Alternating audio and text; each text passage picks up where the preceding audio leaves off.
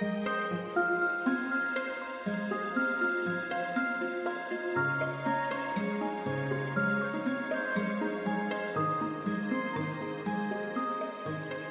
name is Ziyad Hijazi. I am an interventional cardiologist dealing with congenital and structural heart disease. I've been in practice for over 20 some years, and I practice at Rush University Medical Center in Chicago, Illinois. What really attracted me to transcatheter valve therapy is the vision I've seen a few years ago where we are heading with interventional cardiology. Many invasive techniques where you can put a valve without cracking the chest.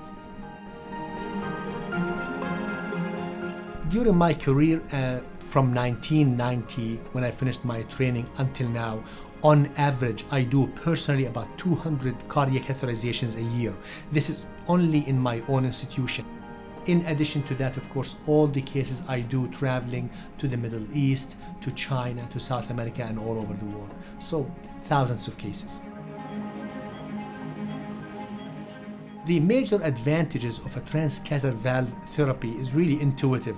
You don't have to crack the chest open. You go from the groin most of the time. Some of my colleagues using other valves, they may go from the neck or just underneath the clavicle, and the patient's recovery is phenomenal. But nowadays, the differences are becoming less and less between an interventional cardiologist and a cardiac surgeon, because many of the surgeons nowadays are learning the interventional techniques, because most of the procedures now we are doing are minimally invasive. And the newer techniques, what we call the hybrid, is collaboration between the interventional cardiologist and the cardiac surgeons.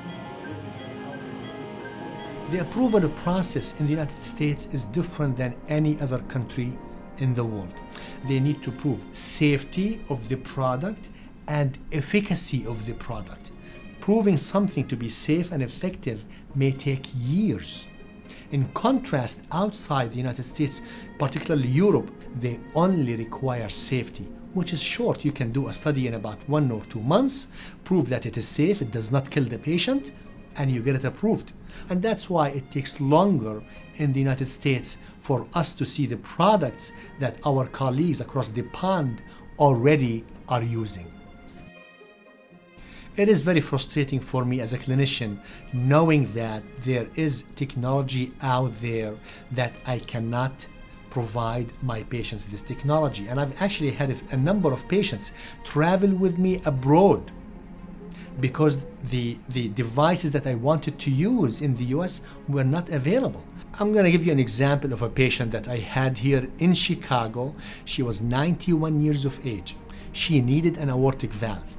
And for her to have the valve in the US, she had to enroll in a trial. And the trial, of course, is 50-50. The FDA wants us to compare the new therapy, the new valve, against the standard therapy, which is open heart surgery. So the computer assigns you you have 50% chance of being assigned to the new therapy, or 50% chance assigned to the conventional therapy. It's a good odds, but for a patient, if you are selected to the conventional therapy, you got 0%. So I called my colleague in Canada, where the valve is being provided for every patient. She flew there, she had her procedure, and she came back to Chicago for follow-up. And this is one example. We've sent patients to Europe for the same thing, because they did not want to enroll in the trial and have only a 50% chance of being selected for the new therapy. I believe that the best thing that can happen to accelerate the approval process for novel technology is maybe for the FDA to lower the criteria or lower the standards. What are they looking for? For example, we know that the transcatheter valves, they work. So instead of come and do a brand new trial all over and compare it to conventional, let's do registries.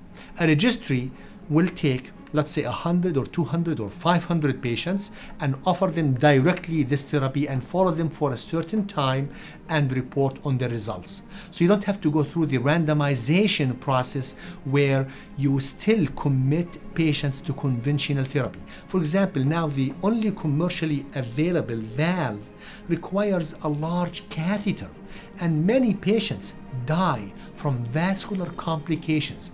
In my opinion, in this day and age, there is no need for a patient to die from a vascular complication, because there are valves available outside the US. They require half the size of the catheter in the US. So why subject my patients to this, knowing that these valves already have been approved outside the US with excellent results?